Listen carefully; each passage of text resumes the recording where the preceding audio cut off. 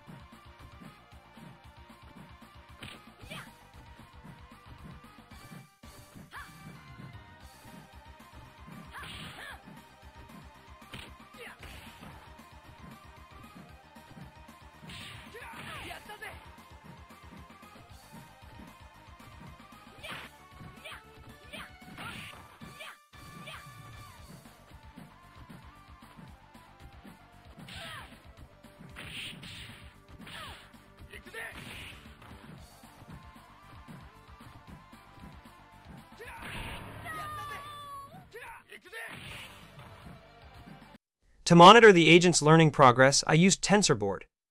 Here, we can look at the rollouts. Basically, how far the agent gets in each episode. Blue, highlighted spikes in the graph represent transitions to a new game stage. That's how we know the agent is actually improving and reaching different areas of the game. The second training phase, I used the same model and the same random stage wrapper. But now, the agent learned to exploit character switching even more. Kept alternating characters super fast, basically hacking its way through the game. Sure, it worked, but it's not the kind of behavior we want. It would beat the game too easily without actually fighting.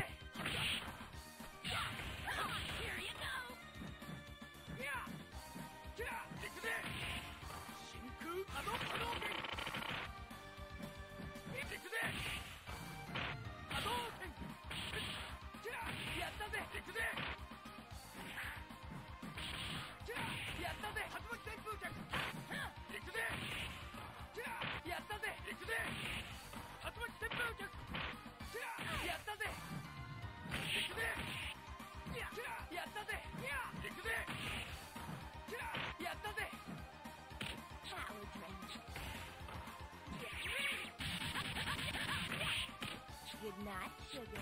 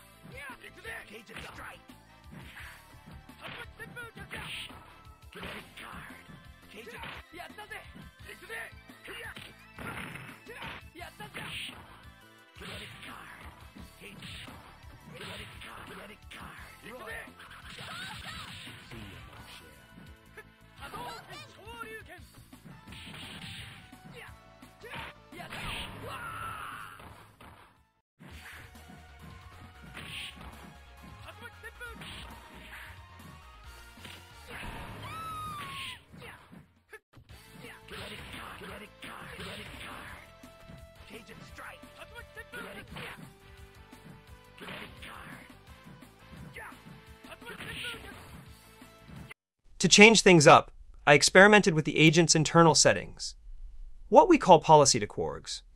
These parameters define how big and complex the AI's brain is. By reducing them, we made the model simpler and more efficient. And that impacted how it learned strategies. For the third phase, I applied two changes first. I added an action filter to block character switching entirely. Second, I removed the random stage selection, so the agent always started from the same point. This helped it focus more on real fighting mechanics instead of exploiting randomness.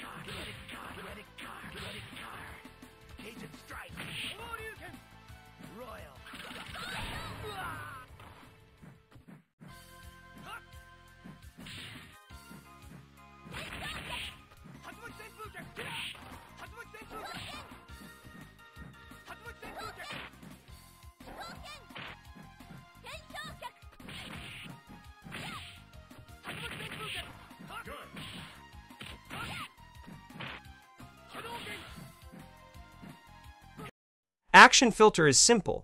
It just removes the option to change characters from the available actions. By limiting the choices, the agent is guided toward better strategies, like timing, combos, and dodging, instead of glitchy behavior. In the final run, I combined all the tweaks, a smaller model, action filtering, and a more focused starting point. The result: AI could reach up to the second stage, which is impressive, considering how chaotic and fast this game is.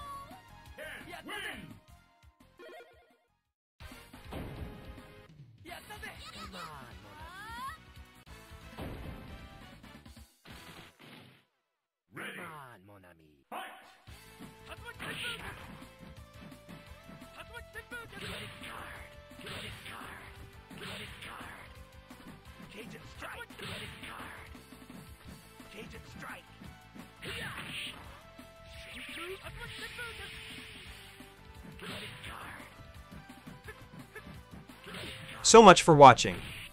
If you like this project, make sure to hit the like button, drop a comment, and subscribe for more AI-powered gaming experiments.